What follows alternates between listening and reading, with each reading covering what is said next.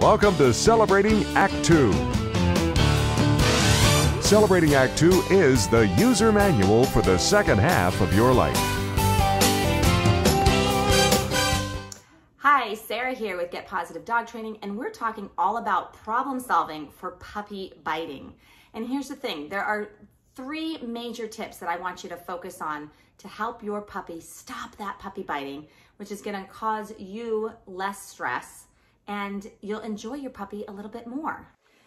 All right, the first tip for helping problem solve your puppy's biting is management. We need to make sure that you're first picking up and managing your environment, taking away the items that your puppy wants to chew on that you'd rather he not chew on. For example, your shoes and socks, which are really highly reinforcing to a puppy because they smell so good. So get those out of the picture. Don't allow your puppy to practice behaviors that you don't want, like chewing on your arm, which is the second tip. We want to make sure that we are redirecting, not correcting your puppy, because that's going to create a negative association with you. If they're getting really over-aroused with your hands, we also need to work on calm handling, which is tip number 3. But I'll get into that. Let's go back to this redirection. You want to make sure that while you're managing and preventing your puppy from practicing chewing on things you don't like, that you're setting them up for success with things that they can chew, like their special toys. So we want to make sure that we're redirecting, not correcting. So if your puppy's chewing on your arm and you yell at them and push them away, you're actually giving more attention to that behavior that you don't want. And that's what they're seeking, is attention. Puppies need to chew. They need to fulfill that need, just like a toddler loves to put things in their mouth or touch everything with their fingers. Puppies do that with their mouth, with their teeth. So we want to make sure that we're giving them enough outlets to fulfill the need of chewing and teething on items that work for them, like squeaky toys. Okay, so we want to redirect, not reinforce this unwanted behavior of chewing on my arms or my feet or my toes. So it's really important that you're not drawing a lot of attention when that behavior you don't like is occurring. So I'm going to very calmly move my hands away, bring my branches in like I'm a tree, and just ignore this behavior while I'm redirecting his focus elsewhere. Now, if your puppy's not interested in the chew toy, then you can also bring out a piece of food reward and reward your puppy for being calm away from you.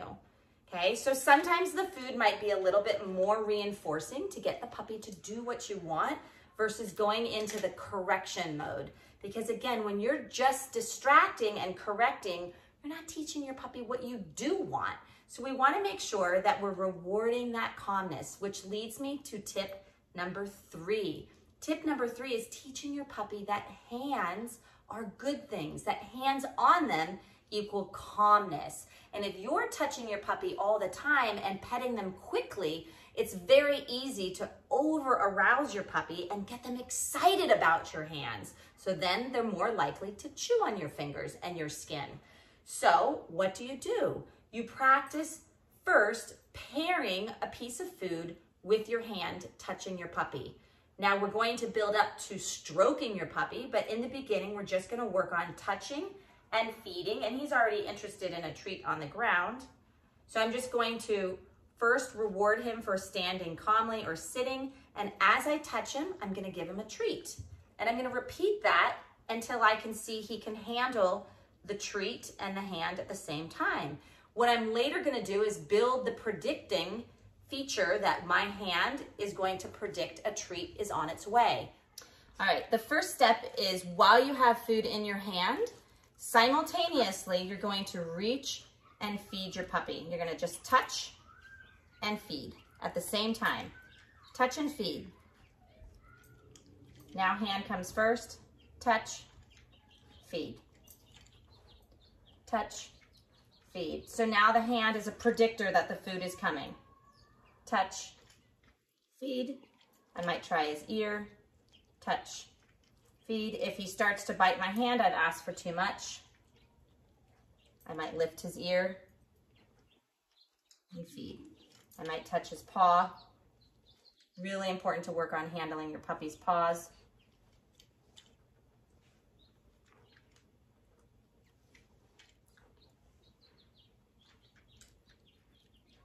And then once he's accepting this type of handling, I can add my marker signal, which is going to give him more clarity as to why he's getting the treat. So I'm going to add my clicker once I touch him.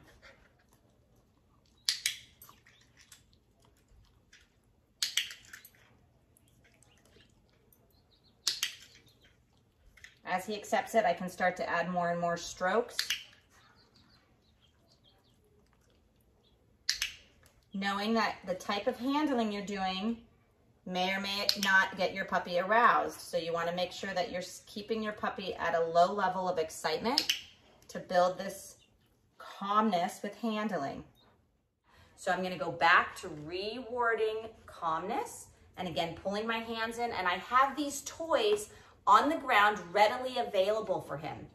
What you want to avoid is reaching up for a new toy that's not present, because if he nibbles on your feet or your hands and you go get a new toy, he's learning that nibbling your hands or your feet result in you getting something new for him, which we don't want. So we want to make sure that we're utilizing the toys that are already down on the ground for him, and we're going to work on this handling.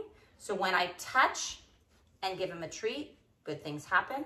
I touch and he stays calm, another treat happens. I can touch his paw and feed, touch his ear and feed. You'll do this anywhere from 7 to 10 repetitions at a time and slowly build more and more handling over time.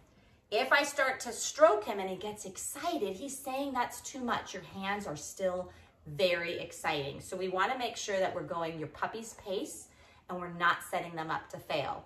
So when in doubt, when you're dealing with a lot of puppy biting, ask yourself this: are you managing and preventing the situation?